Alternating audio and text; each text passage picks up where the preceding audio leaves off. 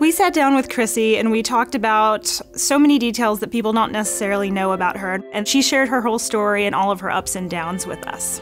There's a rainbow after the rain, and it's like, if you can just get through it. But oh my gosh, when you're like in the eye of the storm, you're like, no, I can't do this. I can't do this. This isn't always just about me. And oh my God, if I never become a lead on a television show, I'm still a wonderful person. Because at the core of who we are, we're these perfect beings, and we're not taught that.